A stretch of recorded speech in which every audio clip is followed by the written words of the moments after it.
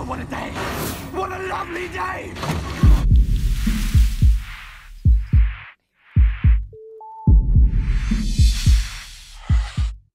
Welcome to Flat Earth Debate. I'm your host, Nathan Oakley, and if you're new to this channel, or you've not done so already, be sure to subscribe and hit the bell notification icon to keep up to date with the Flat Earth Debate. If you would like to support this channel, there is a super chat that runs alongside each of these shows while they're live, and a link in the info box below the video once it's rendered. But most importantly, if you would like to join the discussion, simply mute the page you are currently watching, then click the link in the info box below this video to join the panel and express your views on the shape of the Earth. If you do join, please don't swear. If you do, you'll be ejected, and if you are, please don't try to rejoin the stream using sock accounts. You'll be warmly welcome back on the next stream. Please also share the show. Sharing the show increases the live audience, of course, but this in turn increases the chances of a more diverse panel. So please share the show. And one last time, if you are new to the channel or you've not done so already, be sure to subscribe and hit the bell notification icon to keep up to date with the Flat Earth Debate. Now we are joined by Numi, Arwin and Issa. How are you all doing?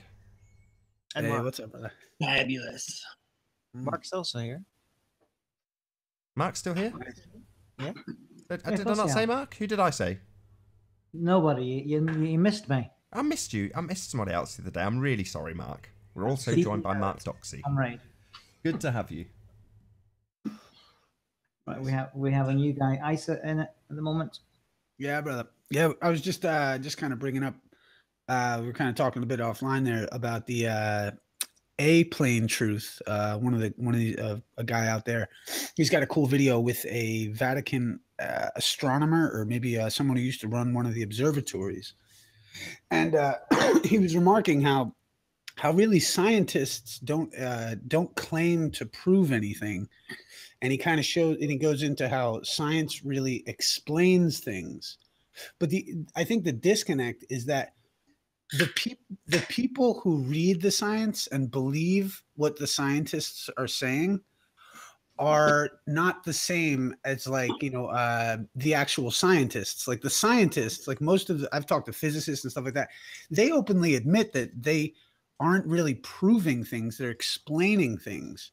And that, like, the idea is that there's a disconnect between the general population and what scientists actually do and think. I mean, because otherwise, I mean, why would there be such an attack from people that really aren't scientists themselves? You know what I mean? Like, it's not like there's scientists coming in here to debate anyone. These are, most people who come in for any of this are pretty much laymen. But in reality, scientists admit that they just explain things.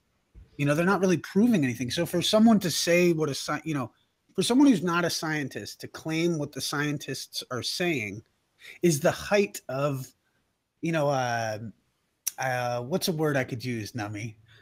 I don't know, like, hubris. Yeah, or, well, yeah, sure, in your words. So I'll just say, like, it's like the people who go to church arguing about, like, like what their priests say, versus, like, going to a priest and actually looking at the Bible and reading it with them, whereas it's like this, there's a bunch of people that think that the scientists are saying something, and they're attacking people that are actually entering into the scientific discussion. Because that's all that really this is if you're willing to forego the conversation and compartmentalize the issue and say, like, compartmentalize the space agencies and just go back to the sciences, that's where I think this is trying to do. But the space agencies are providing the scientists with vital data for their project, right? So it's really hard to extricate it. But I wanted to ask you, do you know where the term layman originates? No, tell me. Well, it's a word that originated as to describe someone who was not part of the clergy, right? You have the priest and the layman. So the word layman was adopted to describe someone who wasn't working with or for the church, right? So just the average churchgoer, that's the layman. So it really, it's a very similar relationship between the so-called experts and the so-called laymen, right? And remember, we were talking on your show, we were talking about this on your show the other day, and I think that what people really need to be reminded of is that the the like tenured professors of academia and the science, the certified scientists, they don't have an exclusive claim on the term scientist or the scientific method, and they're priests. Right. Well, exactly. But the thing is that anyone who engages in a scientific endeavor or a scientific investigation can be legitimately considered to be a scientist. I mean, and that sounds ridiculous to most people, but if by the definition of scientists, nobody can monopolize the scientific method. And this is, we've got to get out of this thinking of ourselves as laymen, because it's just really meaningless, right? Like but you know what it is? But that's a matter of it's called humility. It's like, but it's also an important distinguishment between the priesthood of scientism, and just people that are applying actual scientific methods and just knowledge. So the whole system itself emphasizes that the science consensus is basically a priesthood. It's literally encoded in the words. Isa, it's the experts who need to learn about humility, not the so-called laymen. Well, no, see, I don't think it's the experts so much. I think it's the people who have television shows who talk about the experts. This is the thing. I think it's like when, like I said, like they're just selling, right? Like check this out. Do you know how quickly? Hello? We've lost Issa temporarily. Oh, I thought we all got sniped. Okay. Oh, no. I don't think so. Issa's just lost his connection. But anyways, what I was going to say is that, I mean, the thing is about science journalism, which is a big part of, the extreme broken link in the whole chain of understanding science, is that they have to sensationalize science because they're selling it.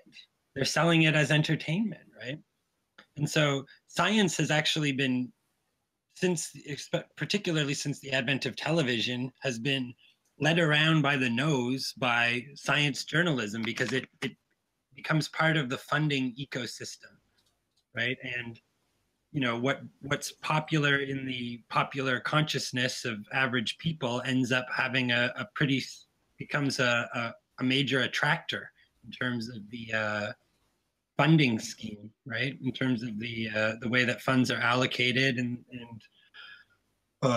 by popular demand, and what will sell and what people can comprehend and things like that. I mean, that's why NASA is a perfect example of that, right? Where they realized, this process was already underway, and it was just a PR. It was just a PR thing from the very beginning. They realized that the ground was laid for them to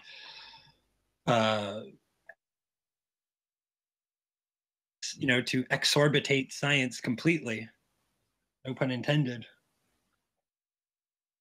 You guys there?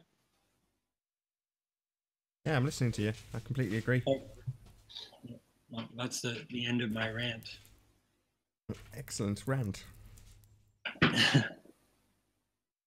I used to subscribe to an astronomy magazine. I used to get it once a month, and in every issue there would always be an article that would say, "It is no longer thought, but now believed."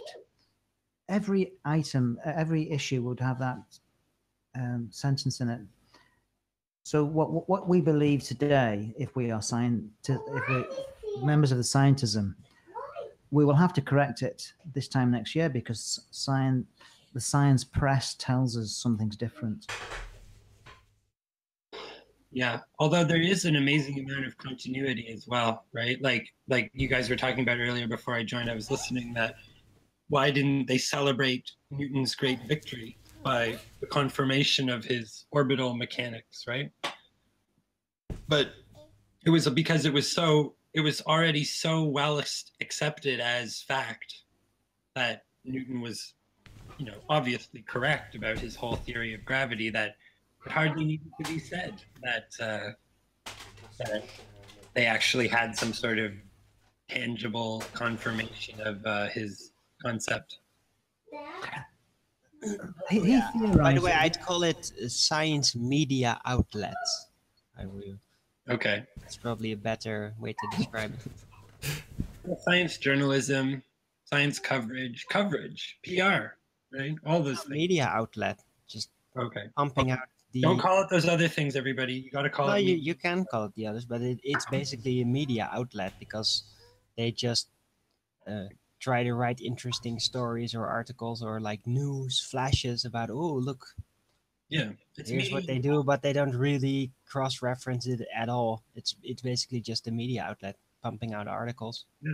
Programming the masses, informing us, Yeah. and training Real us. journalism actually emphasizes some research and checking and stuff. And they. Well, are you guys familiar with the term entrainment? No. Well, that's, I think we should replace the word informing with entraining. And that has to do with getting us all, pulling everybody into a paradigm, right? Creating a unified narrative paradigm that we can all. Conditioning be a lot more useful. Everybody knows exactly what that means. So.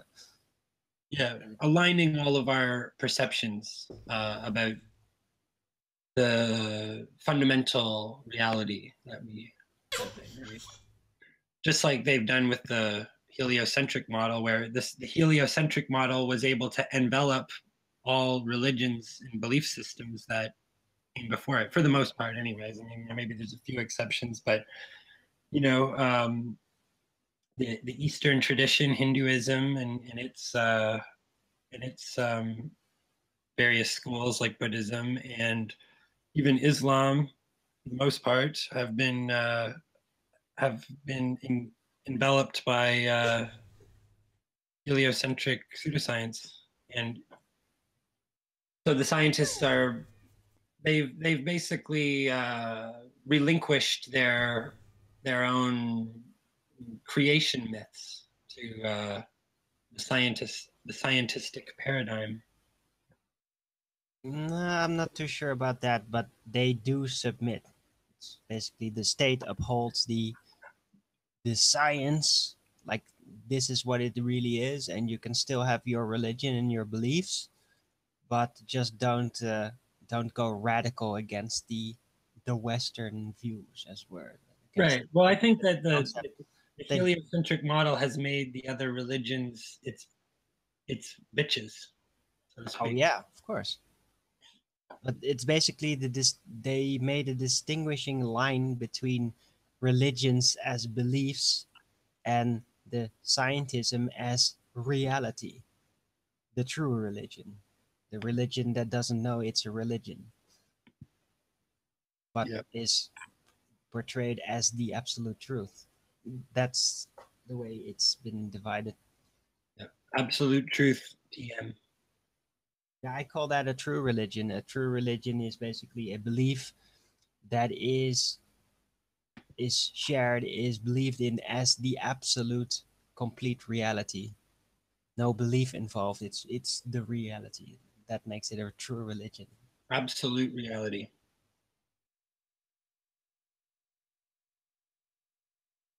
Reality, quote unquote.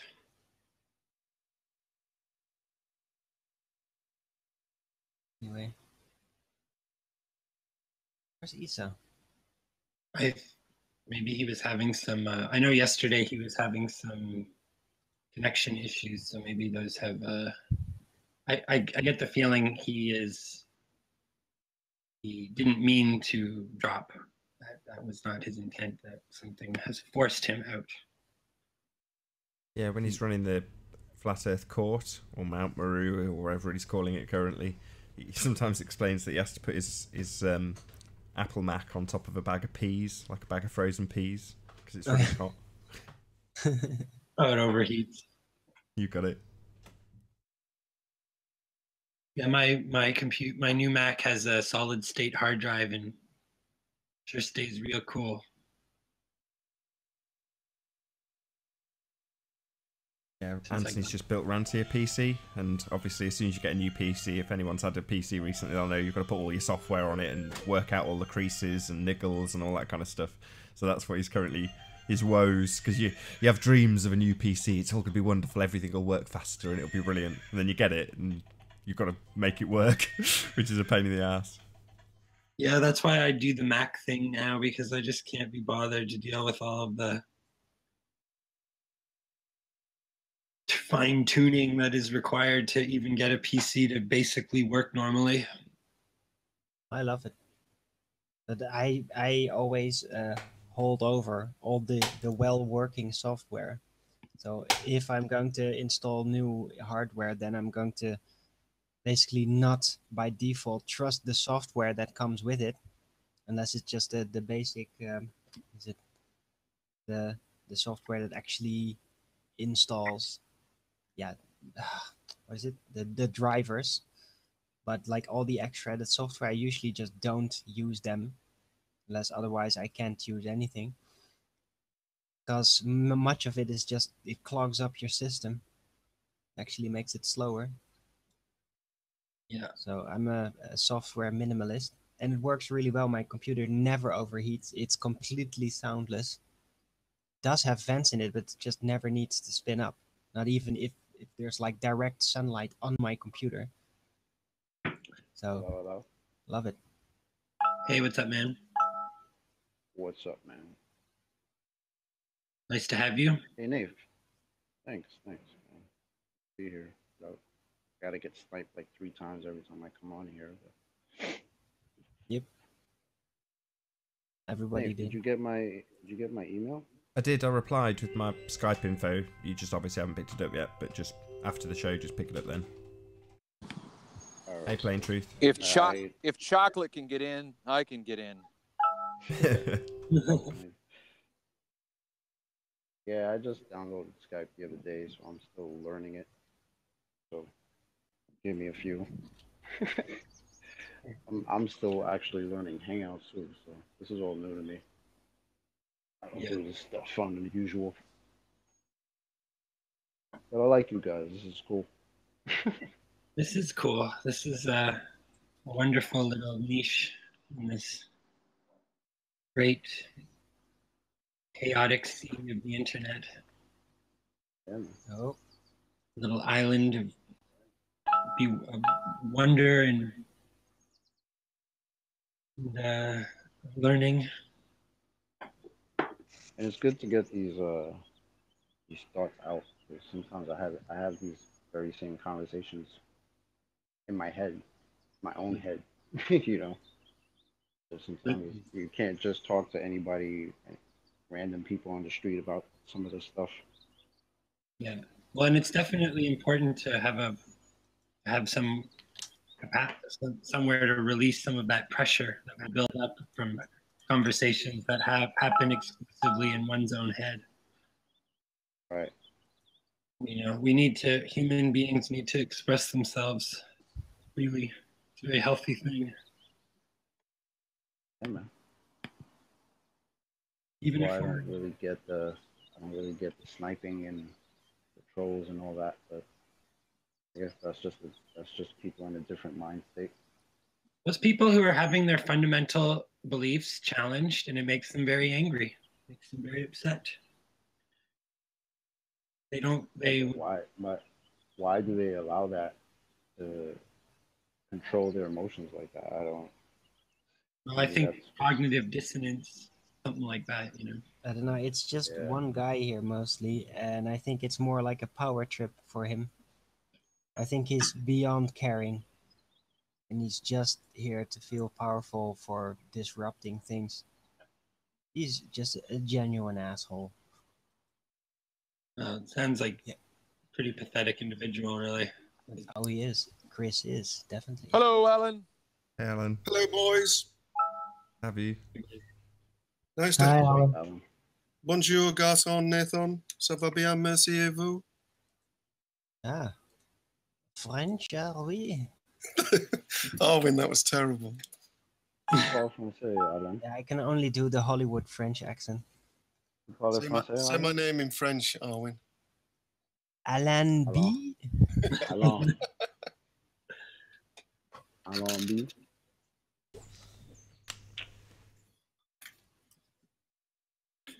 Je suis Alan B.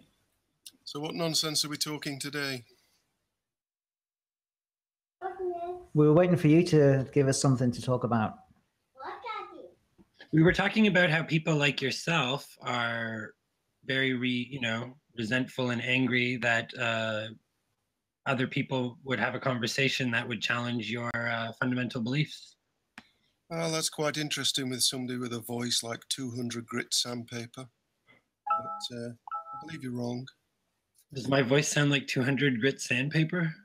That's No. quite the compliment. Thank you. Not at all. It's more like 300 grit. It's like very fine. A fine False grain. equivalency. You can't really compare a voice to sandpaper now, can you? I know. That's Alan, right? Calling the kettle black. Yeah. Your personality is like broken glass glued to a piece of paper. Boring. Start us off, Alan. What's your opinion on evolution and creation? And ancient aliens. What do you think? I always imagine Alan is one of those people who are having like tea and crumpets whenever he's talking to us. Really? Voice. Tea and hobnobs.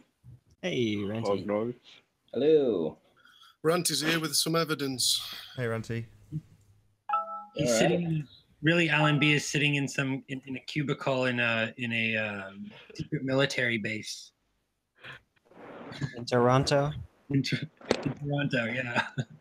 It's like putting on that accent, right? He's just here as he's like the hall monitor for the sacrosanct conversation. Were you bullied as a child? No.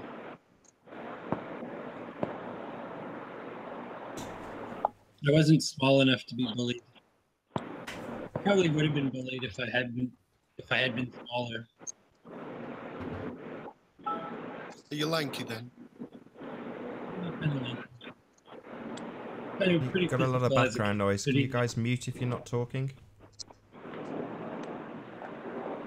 I don't really put up with bullying, Like I always was the kind of kid who would defend other kids from bullies. Good for you. I don't like bullying. Good for you. Hey, Pete. Is that really you? But you were probably a bully, right, Alan B? No, not at all. I was the nerd. I think you still are a little. Hey, Pete. Well, I wouldn't pay him that kind of compliment personally. I think he's just probably more of the brown-nosing teacher's pet. Thinks he's a nerd, but really he's just has his nose firmly planted in the sphincter of his professor at all times. Don't get disgusting. I mean, no, but I don't think he's the type for that. He's more like the smart ass guy. He's getting old, I don't know. I don't know. Sorry to interrupt. If we can have one more person from the audience join by clicking the link, it'll stop this troll infestation. Oh, they're coming for you. We're all right? As old as the hills. Yeah. The question is, how old are the hills? That's a good question. Yeah, but hey, but Alan, I kind of wanted to ask, what do you think about evolution and the concept of creation and ancient aliens? What are your thoughts on that? What an interesting topic, Owen. Yeah, we started out about that. You said we were related to worms. No, I said with the genetics are very much similar. We do have a tubular body. No, it's. I was just referring to genetics. That's it. Genetic similarity. Well, I believe in evolution. There's too much evidence. Like what? What do you mean? Well, there's like one. What? Like what? There's too much evidence. What do you mean, evidence? What do you mean? What do you mean? Love it. There's a very key piece of evidence missing from the evolution story, Alan B, which is the abiogenesis event, and You know, there's no evidence whatsoever, or there's not even a theoretical explanation for the event that would have initially created life from non-biological dead matter, right? Well, So, I'm surprised with all your knowledge, you wasn't there to witness it. And neither were you. But anyway, they tried. They tried. I know. I followed this stuff. They tried to actually create life from inanimate matter, including using electricity. Never really worked. Never really worked out. But that's not necessarily even what evolution is about. Evolution is mainly, the big question is, can one species transform into another species? That's the big question. Hi, well, Kyle. you see, Thanks for Alan, joining. I'm among this camp of people who I don't personally think that I think that it's not ruled out exactly. It's just that there's no evidence to support it strongly, right? But I don't think that I'm not anti-evolution. That's your position on everything. Everything is wrong, but you've got nothing. It is interesting how we share so many characteristics with apes and pigs, especially. So, I mean, we have to, once you come to flat Earth, if you're not going to take the creationist route, you have to sort of come up with some sort of idea about our composition. We share characteristics with all animals. We share characteristics with a lot of birds as well. And I study birds a lot here in Roof. And they're very social, and they actually do farming. Yeah, when they get bread, they take the bread and then they put it in holes. They leave it there, and then later they go hunt for bugs in those holes. So they farm. All animals are much more intelligent than we overall give them credit for, especially the one that have social relations with each other. And they're also, the interaction between one species and the other are very specific. Well, like a black bird will react very differently to a pigeon as to a smaller bird, or what do you call them? A seagull. They all know their differences, and they have very different attitudes toward all the other birds. So it's much more complex than we tend to see. And I think it's a bit of scientism arrogance to assume that humans are the most complicated, the most conscious. Okay, Arwen, here's the big question for you. Do you think animals have consciousness? Yeah. Absolutely. Yes, I do. You think they're all self-aware? I think it's humans that lack consciousness. Yeah, no. That's a big self-conscious. Every animal. Up to a certain degree. It is like they have, how do you say, they can't really elaborate on it. They can't really build on their identity, but they have an awareness of their own presence, as it were. But it's just something they don't deal with a lot because they don't need to. They're not burdened. They're not distracted. Just as, how do you say, it's usually due to trauma or to interruption from the outside that makes you develop introvertly, that makes you develop, like alternative intelligent routes, as it were.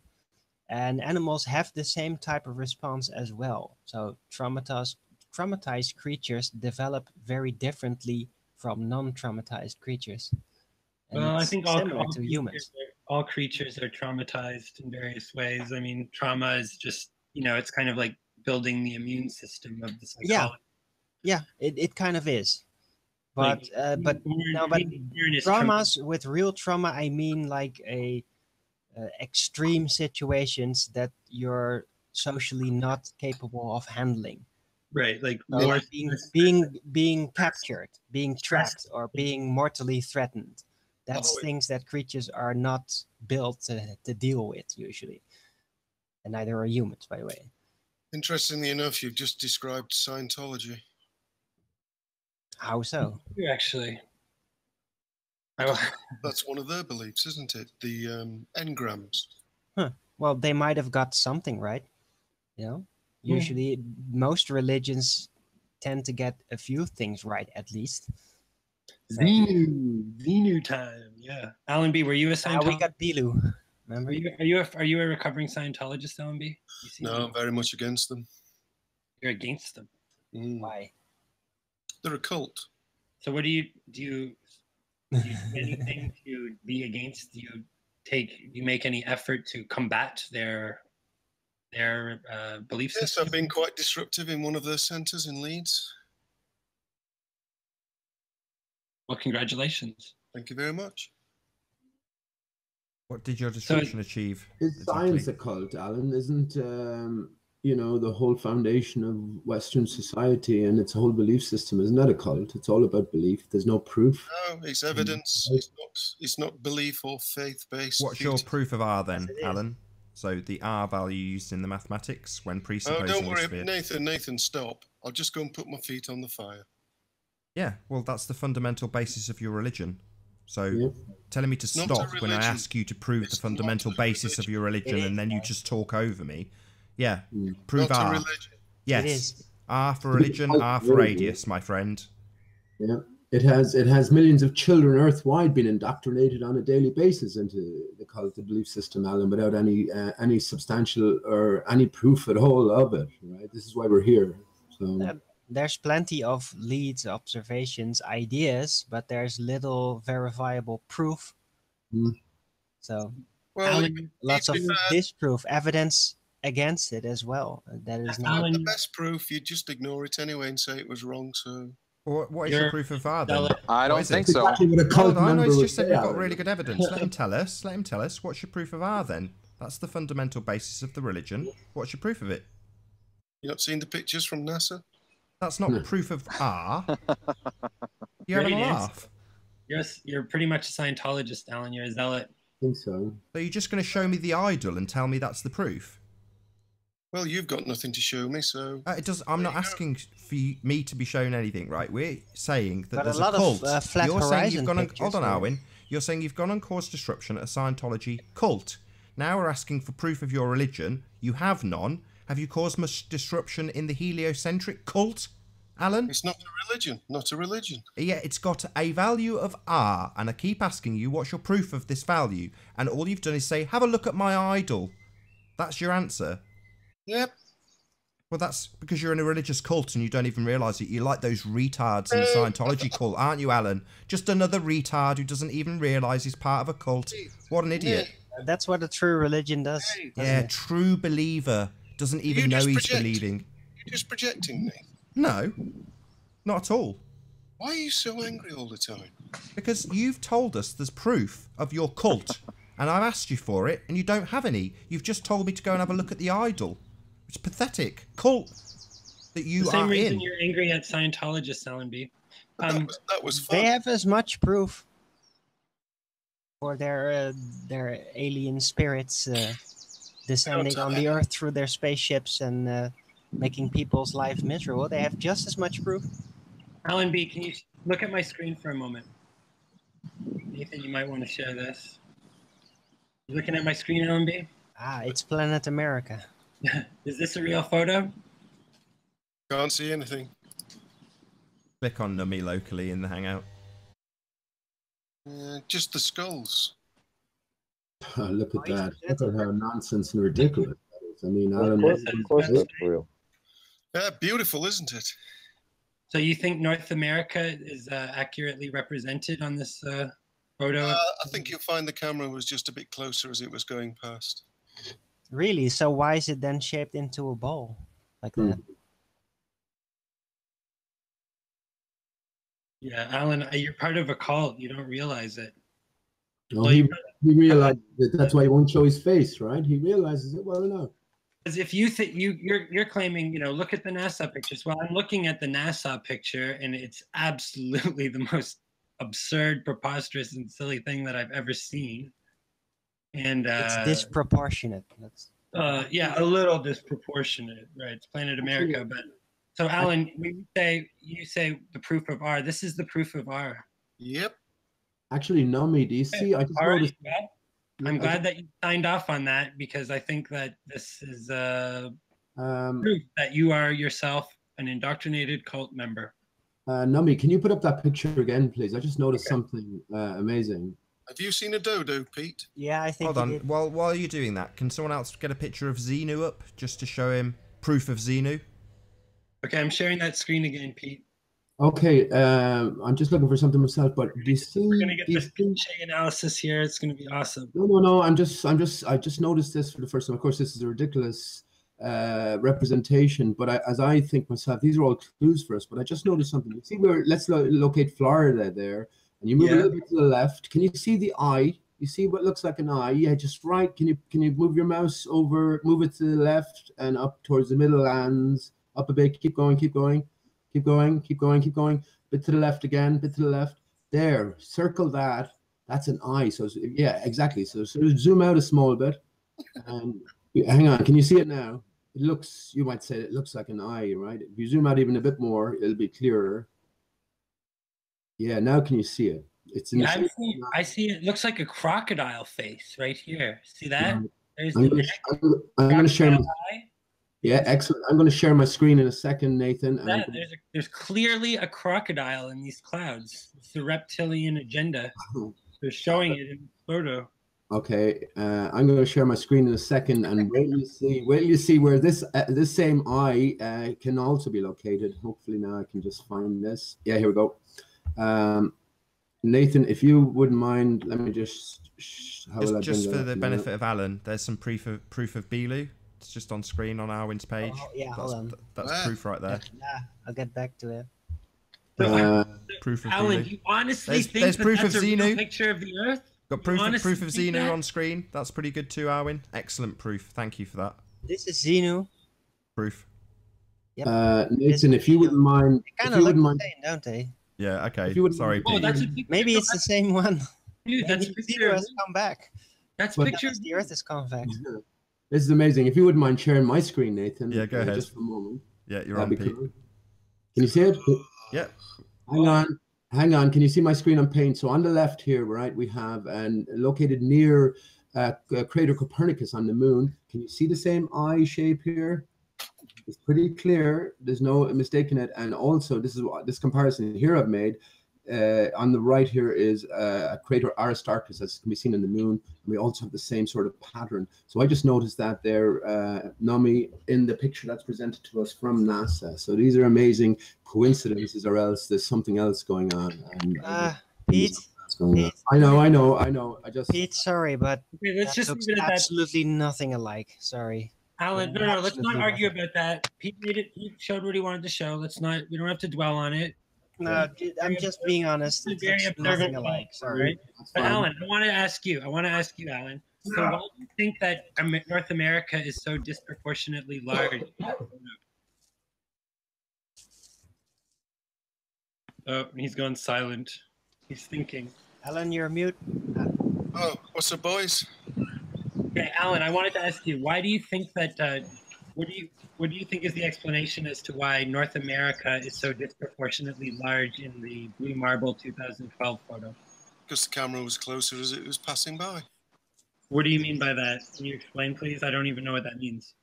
What do you mean you don't know what it means? You don't know what being closer and more distant from an object?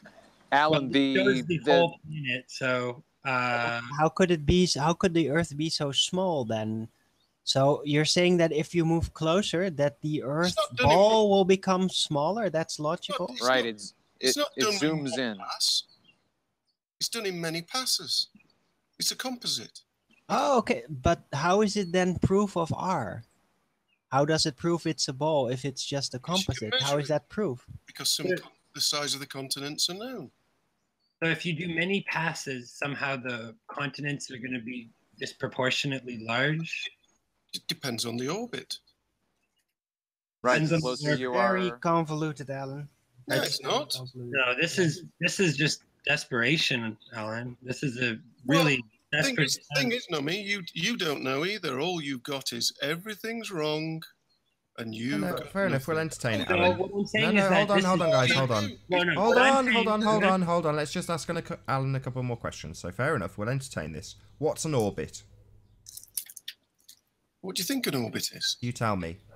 You tell me. I don't know. You're the one who said it's in orbit. So what do you mean? Well, it's going around the planet. Is this something you've experienced? This going around the planet business? Here we go. I've never been to Tesco either, Nathan. Do they exist? So have you been around the planet to validate this orbit thing you're talking about? Have you been to China? Yes. Have you been to Japan? Sorry, yes, I have been to China. So have you been in orbit, Japan? Alan? No. Oh, right. So how do you know orbits exist? Because I know China exists. I've been there.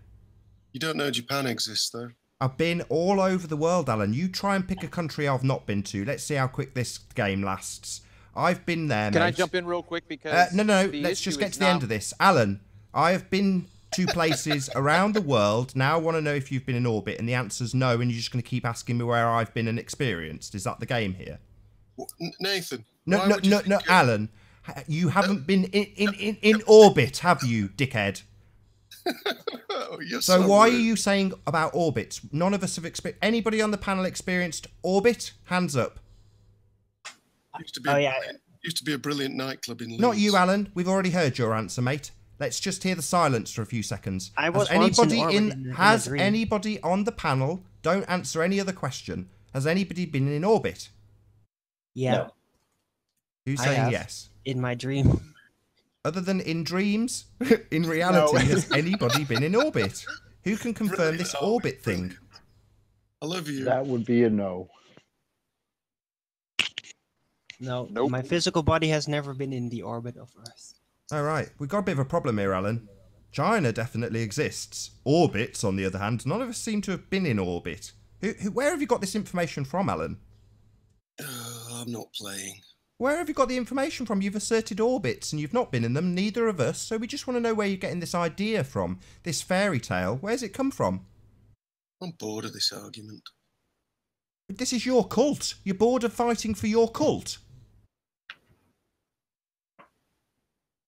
I wonder how the Scientologists feel when you go and kick off a stink around them. Do they get bored with you? Do you get bored with yourself? Let's look out some of the... Yeah, they must be saying, hey, stop attacking our cult, you know? Why don't you criticize your own cult? They were too busy criticise your own cult, Alan. They were too watching programs of their leader. Alan, you're defending this absolutely absurd picture, so, you know. What have you got? Where's your flat picture? Where's the edge?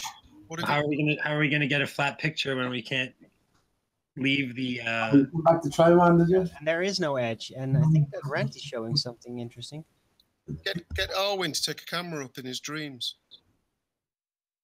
Oh yeah, but unfortunately pictures taken in dreams don't actually appear in physical reality. That would be something. But the thing is, Arwen lives in a different dimension, right? So no. Everybody lives in a different dimension. Right, Arwen hasn't presented on mainstream TV and in schools that his dream is a reality. However, we do in the Western world have people like yourself, Alan, asserting that this picture of a ball is where we live, with absolutely sod all proof of the radius, of going into orbit, all sorts of other cultish fantasies that people assert, including our own governments. Yeah. So, is it reasonable to assert the same standard upon Arwen, who isn't telling the world that they live on a sphere? Or should we hold the people who have this information presented to the masses at nausea held accountable for their nonsense, Alan? Like you're holding the Scientologists accountable, apparently.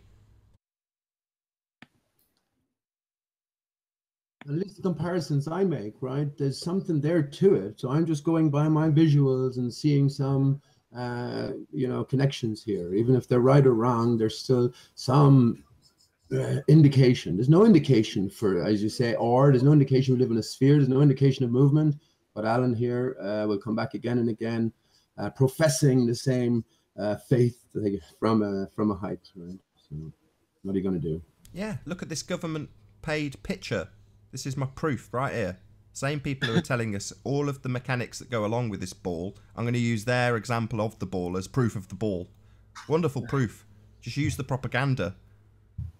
I think Alan is privy to a greater story somehow. And look, the way I look upon this, NASA could have done a much greater, better job. They have unlimited funds, so why didn't they? There's something else going on. And as I say, I think it's a greater puzzle that's there for us to be solved. I think all of this stuff by nature is easy for us. That's what I meant to ask Arwen earlier on, or anyone else. I think our bodies are avatar, a mix of genetic material, and that we just sort of step into at birth and leave at death and go back to our true natures, our true essences. What do you reckon? Can't wait. You can't wait, Nami. Well, I mean, you have an eternity afterwards, right? So yeah, well, I don't think we have to wait very long anymore anyway. In my reckoning, and I know it sounds crazy, but what isn't crazy these days, this earth realm of ours is 420 years old this year. This is what the dodo has come to represent for me. And I know it sounds, yeah, I know. And look, there's a big connection between 420 and the dodo. There's a big connection with cannabis and the dodo as well. Again, I don't want to go into that, but well, I know. Pete, listen to this. Canada rhymes with cannabis, right? And we just legalized marijuana in the country this year on the 420th year. Boom. Well, I mean, listen, look into cannabis. Well, look into how 420 got its name, right? And associated with cannabis. Hang on, Alan. Look into how it got its name, 420, and associated with cannabis. There, within the story, you have the Rhaphis species, right? The dodo is said to be of the Rhaphis species. So all of these things are connected. You know, again, I know it sounds ridiculous, but as far as I'm concerned, Alan is the most ridiculous man on here. Alan absolutely is. He represents mainstream truth. He represents truth. He represents the same truth that young children will represent and laugh at me.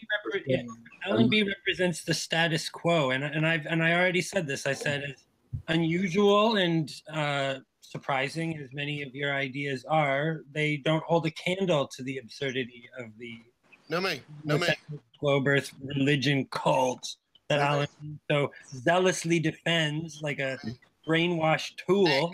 Nick. All day long. Nick. Mr. Status Quo. Nick, I am the frequency of truth. Yes, well, frequently, your truth is frequently a brainwashed propaganda myth. He knows everything. That's why dog is God backwards. He lives in the eternal present. So, I mean, yeah, we have to rethink everything. And you might think my ideas are absurd, Nami, but I know you don't mean in that sense. But everything I've come to realize, I know has been laid. I'm not sort of bringing anything into existence for my own self. I'm just uncovering things that have been laid over.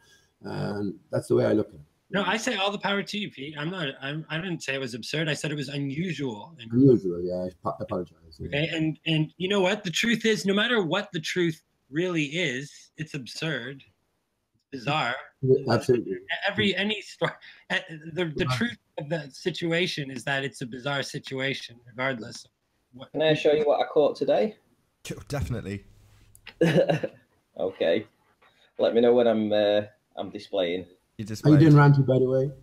Hi, Pete. Nice to see you in here. You too, man. You're getting some great stuff here. I mean, this is indisputable, right? Yes, I have to agree. Your recent footage is absolutely spectacular. Thank you very much. Well, I've been pushing the boundaries out again today to see just how low I can get. The tripod to the right is set at about 1.25 feet.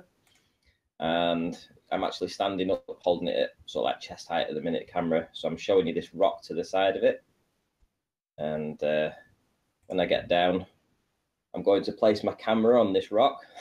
So the tripod height, is probably around about 16 inches. So it's my estimate, as you can see where the water is, the incoming tide here, it's about probably 3 inches, would you say? Close enough. Above the water at that time? Yeah, close enough. Seems close enough, I should imagine, yeah. But here's the interest. There's two interesting parts to this, because I took I video it now, and I also take a couple of still images afterwards, but the tide actually comes in, and I mean, my feet were absolutely soaking. I'll show you be jumping in the water in a minute. But the images are very interesting. The video, there's me setting it down on the rock. And now I'm going to zoom in. But if you look at these, if you look at the tide coming in, right, these waves are higher than 3 inches for sure. So how come we're looking up to see the buildings over here in Barrow? Because there's the tide coming in. these heights of these waves are probably about 5 or 6 inches high. The camera's only at 3-4 inches. So how come we're having to look up to see these buildings? Well, probably the slope of the shore is actually putting your elevation slightly higher than the waves, right? Because you're out of the water. Well, I'm not out of the water for long, trust me.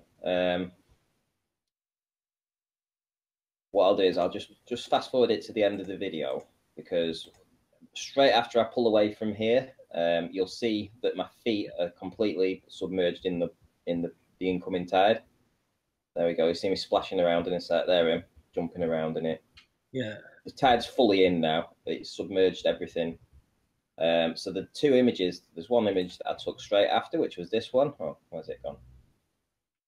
Got to still figure out how to use this one. This was the first one, and this was the next one. So it's almost being obscured by the wave there. Well, yeah, if you look at this here, in the video, I do get a couple of frames where I do see the lighthouse, and it appears and disappears behind this this air layer. This darker area here is the air layer that's mimicking the water underneath. But still, you can actually see the camera is having to look up to see these buildings. Now, you've just seen that my feet were in the water, so I was clearly only about 3 inches above the water when I was taking these images. So unless these waves were 2 inches, then we have to be looking up at these buildings, which goes completely against what the ball predicts, which is everything starts falling away straight away. Yeah, you can only be looking up at it if you're on a flat plane and they are physically higher than your position, which they obviously are. They're above the shoreline. Nice work. Awesome. Rock solid evidence. Definitely, and obviously these buildings shouldn't be seen from this distance. I'll just reiterate that none of this should be seen at all. I think the curvature calcs is about 215 feet, something ridiculous. Should be hidden from like 5 inches or something. This is the third time you've done this. This third time you've caught this stuff from this elevation, from zero, essentially 0 feet. Yeah. On the water. But what was interesting today is we had this murky layer. You know, the other 2 times that I've captured it, this dark area wasn't evident in the video or the images, but today it was, and it's just the air. It's literally air mimicking the water underneath. It's kind of reflecting it. But yeah, great stuff again. Excellent. I think the very best time to catch a picture like this, Randy, I'm just thinking, is at the exact point of change of tide. So just after reaching its highest point and it's about to ebb again, and obviously you're looking for a very calm setting as well. But again, this is just as more proof. It's deadly proof. Alan has no argument against this. None of the ball earthers have an argument against this. And yeah, well, it just confirms what we've already known for the last however many years we've been looking into this. The Earth is flat and stationary. There's no two ways about it. I just noticed something as well. We explained this pattern. It looked something very familiar to me. Again, I'm on my own pathway here. If you can just share my screen briefly, Nathan, if you don't mind, let me do it myself.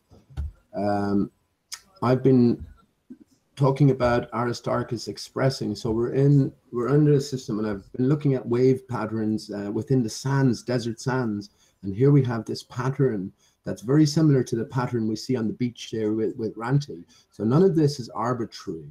We are, we are living in a system where we have energies expressing, and these are the patterns that are associated with the energies. So that's just something that occurred to me again. So yeah, excellent stuff, Frankie. That's well known. I could have swore we covered this last time you were on, Pete, but arise everywhere.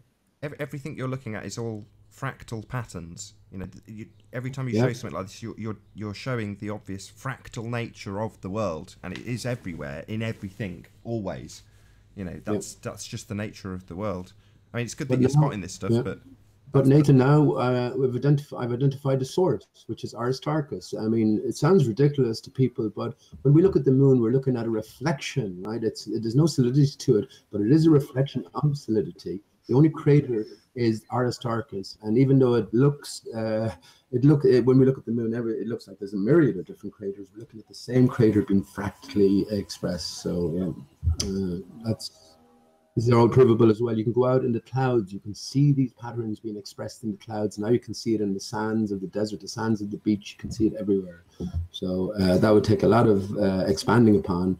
But and I know it sounds crazy, but listen, I'm already crazy in pretty much everyone's eyes anyway, and that's fine.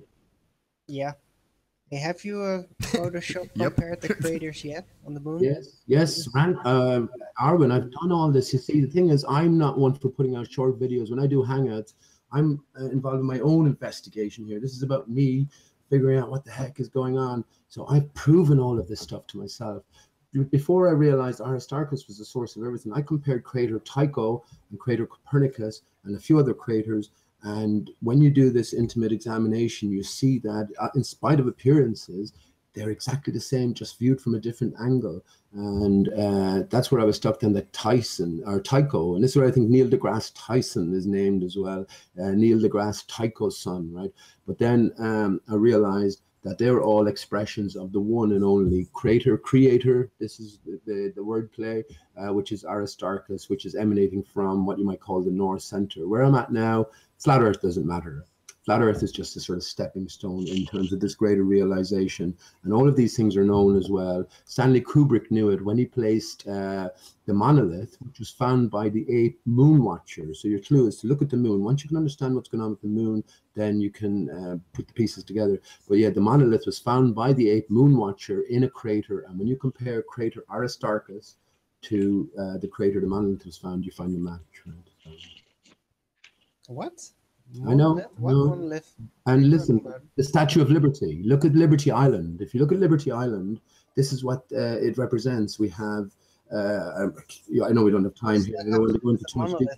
The Statue of Liberty is an iron cast statue. It's what it represents. It's what it represents. You know the flame at the top of Liberty? The flame is to be But seen. you said they found a monolith. What monolith? Oh, I'm talking about the movie 2001: A Space Odyssey. Oh, yeah. I saw that recently. Yeah. The black slab. Right, they found it within a crater. Right? So the 8. Really? Who did? Where? When? The 8 moon. No, that's in the movie. In the movie. All right. Well, symbolism. Yeah. Yeah. What I'm saying to you is Stanley Kubrick knew. Obviously, he's an insider. He knew, and he decided to place the monolith within crater Aristarchus. When you do the comparison, they're a match. You know. So these things are known. As I say, Statue of Liberty on Liberty Island. This is representative of Aristarchus and its neighboring crater, Herodotus and Prince, right? So, but again, every crater is one. A bit of stretch. I know it sounds strange. I don't want to go into too much. Yeah, no, that's fine. By the way, talking about 2001 Space Odyssey, I saw the movie recently, was very impressed by the practical work. It's not CGI.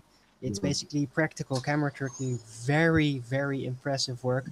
And I also thought about the whole monolith thing, and like the latter scene where he basically he approaches it, and then he goes into this hallucination type scenario. And I was thinking the whole expression of that vision that he had, it was obvious that it was suggested to me that the monolith, the creators thereof, also the spooky sounds that you constantly hear when you approach it, that they are portrayed as an extra dimensional entity or a set of beings, and the whole interaction with himself, seeing his older versions, then becoming them, seeing it again, typically is a fascination of the extra dimensionals, which are not bound by time with mortality. Right. So just wanted to put in that. By the way, I highly recommend reading the book if you haven't read it and listening to it. Dick Hill is a fantastic reader, and I was really impressed. I don't normally like sci-fi reading, but it was really good. The book was developed concurrently with the movie, and Stanley Kubrick held back from Arthur C. Clarke. Isn't it funny that Aristarchus is an anagram of C. Arthur as is? None of these things are coincidence, right? But let me say monolith. Monolith is one stone, right? Einstein is one stone.